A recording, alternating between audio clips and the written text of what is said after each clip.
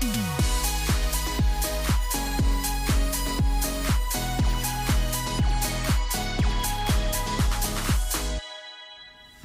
ora, good morning everyone, Rich Wang here. Welcome back to the channel. On this channel, we have reviewed quite a few Meike lenses in the past, and today we are going to review another lens from Meike. It is the Meike 8mm f2.8 lens. It is a wide-angle lens or ultra-wide-angle lens, and it's not a fisheye lens. This lens is specially designed for micro four thirds cameras. Before we start, a quick disclaimer.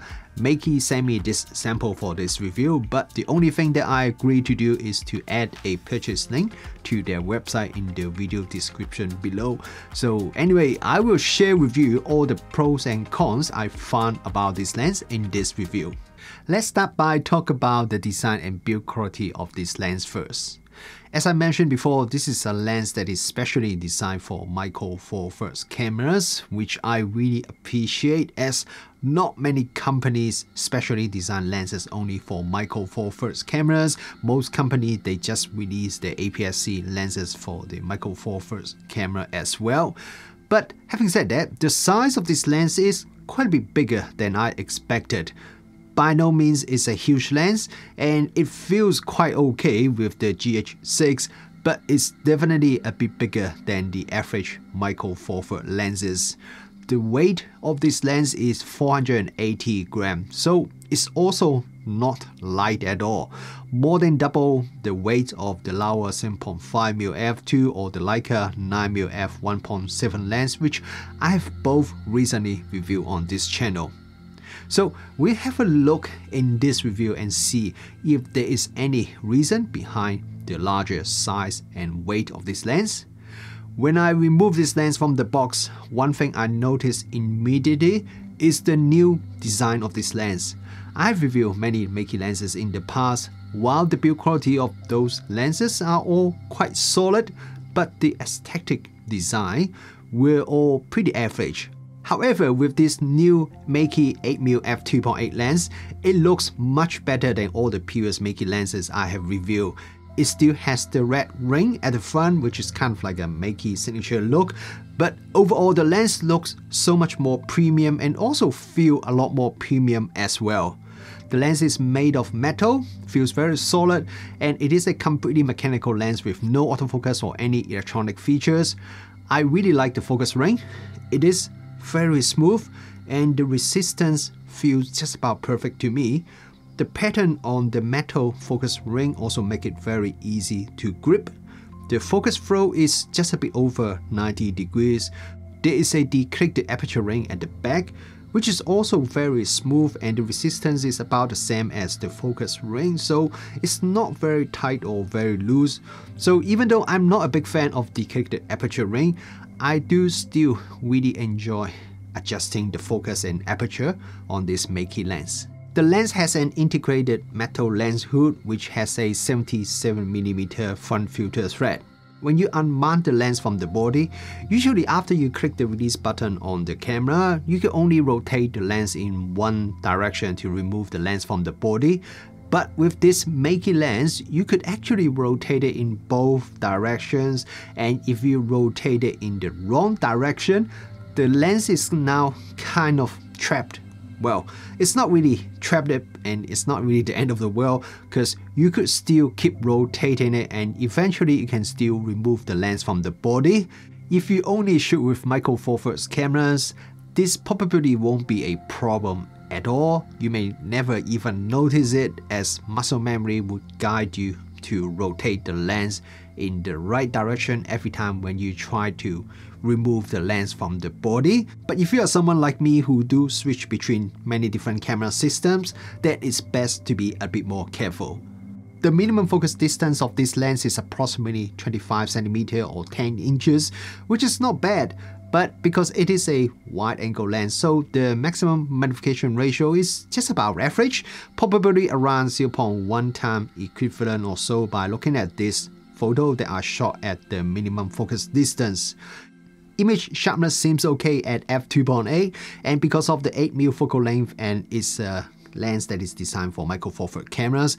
The depth of field is not super narrow even when shooting at the minimum focus distance at f2.8, so you don't need to stop down the lens too much if you just need your foreground object in focus.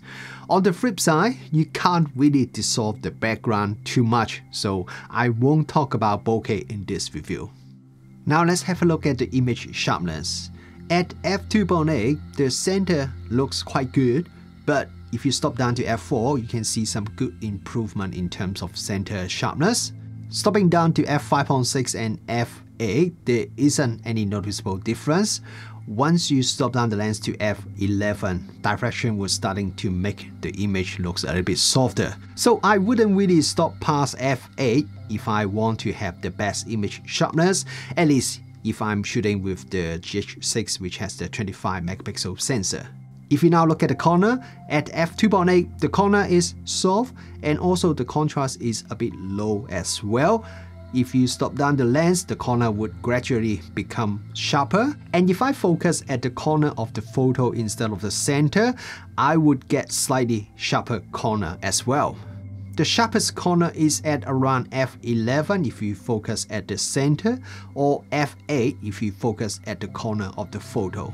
For a lens that has 8mm focal length and 109-degree field of view, it has reasonably good distortion control.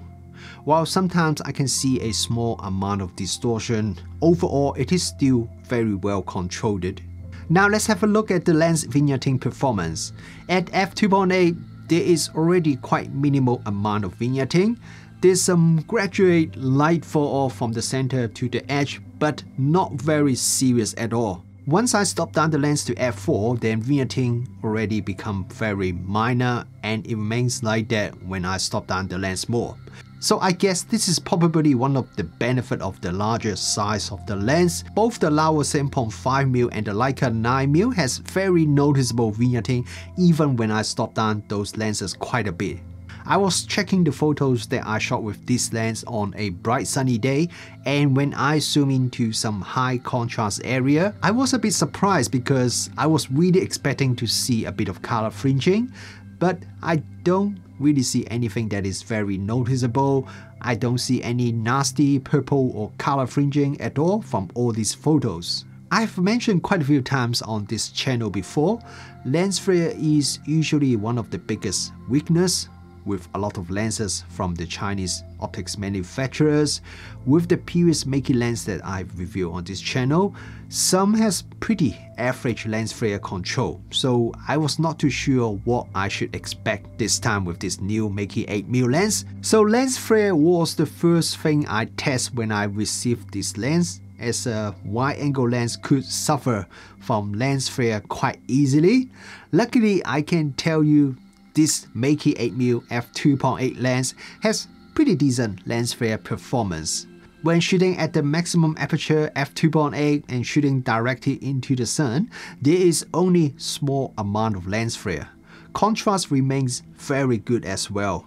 I see a small amount of ghosting, but nothing really terrible. When stop down the lens to the minimum aperture, there's more ghosting, which is expected, but overall the lens flare performance is still pretty good. I do notice when there is a strong light source that is just outside the frame in front of the camera, there could be a bit of ghosting. But overall, as a budget wide-angle lens, I'm pretty happy with this Meike lens flare performance. 10-point Sunstars is my favorite Sunstars, and this is exactly what this Meike 8mm f2.8 lens gives me when I stop down the lens. Even at f4, I can already see a bit of Sunstars in the photo, and it gets sharper as I stop down the lens. Interestingly, the sharpest and the longest Sunstars is actually at f8, not the minimum aperture. When I stop down the lens past f8, the Sunstars do not look that sharp and clean anymore, so I would suggest you to shoot at f8 if you want the nice and sharpest Sunstars from this Meike lens. At the maximum aperture f2.8, there is a small amount of Coma near the edge of the photo. I won't say the Coma is very serious and is really only noticeable when I zoom in the photo at 200% zoom. Stop down to f4, it improved a bit, and at f5.6 then Coma is not really that noticeable anymore. If you need a wide-angle lens for videography, I think you will like this Meike lens. Firstly, you have the very nice focus and also the corrected aperture ring, which give you very smooth control of the lens. And I was really surprised when I did the focus briefing test, as I found the lens only has very tiny amount of focus briefing. Even when I did the test from the minimum focus distance 0.25 and change it all the way to infinity, there's still very minimal amount of focus briefing. And if I do the normal 1 meter to infinity distance focus briefing test, then there's virtually no focus briefing. If you want to do a bit of rocking, this lens could work quite well as well. The very wide field of view make it easy to shoot the rocking style footage, and you don't have to hold the camera too far away from yourself, so it's easier to hold the camera for a longer time. Having said that, this lens is also not the lightest micro four thirds lens, but I find it's still okay even when I was shooting this with the GH6, which is also not a light camera at all. The other thing you have to watch out is the warping effect near the edge of the frame when you're using with a camera that has IBIS.